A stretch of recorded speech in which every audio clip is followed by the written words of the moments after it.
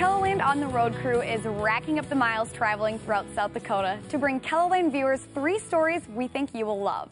And the 2 men bringing these stories to life are with us today.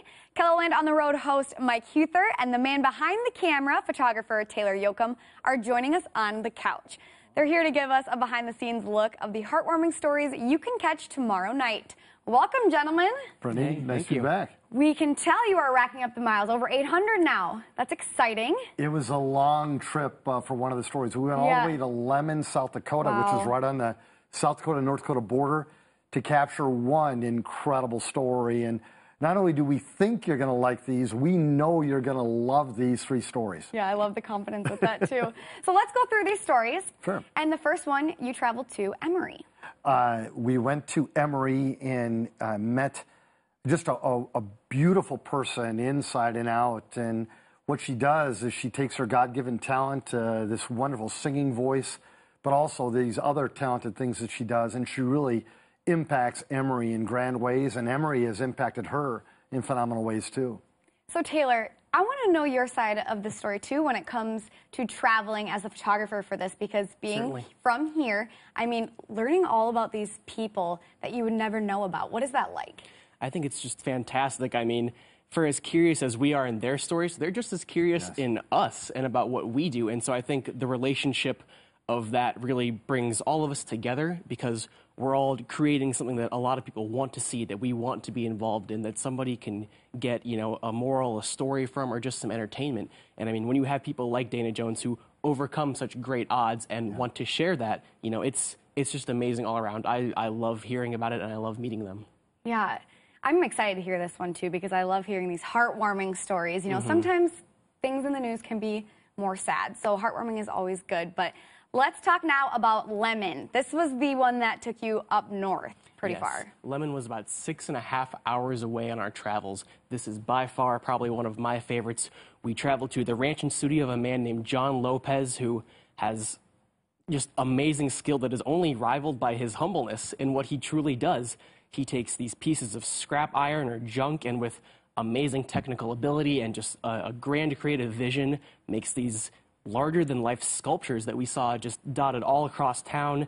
I mean, you can just see right there the amazing, amazing time and skill and talent that goes into making these. It's just fantastic. And when you live out in a place that is just surrounded by inspiration and nature, it's got to be difficult to not feel inspired and motivated all the time. What was your favorite part, Mike, about visiting Lemon? Well, number one, we got to see parts of the state that I've never been to before, and thank goodness for Taylor, because he's allowed me to travel, you know, with him as we're going to 66 counties across South Dakota.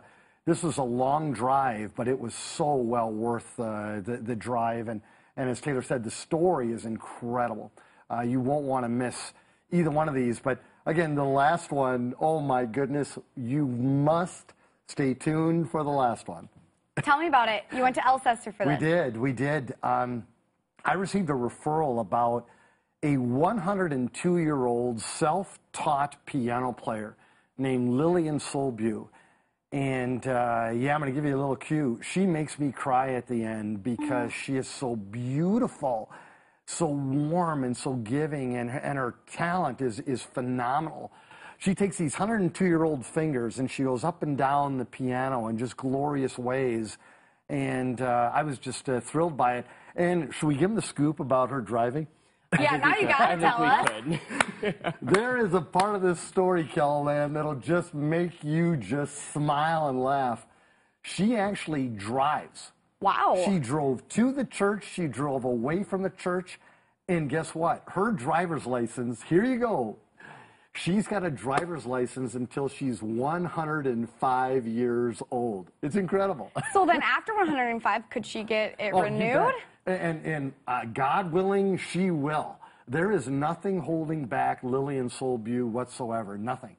Oh my gosh, that is incredible. That's a story in itself. Oh, it is. And that's probably one of the hardest things, Brittany, is that every one of these stories that Taylor and I and KELOLAND bring to the viewers, we could make them a half-hour long, every single one of them.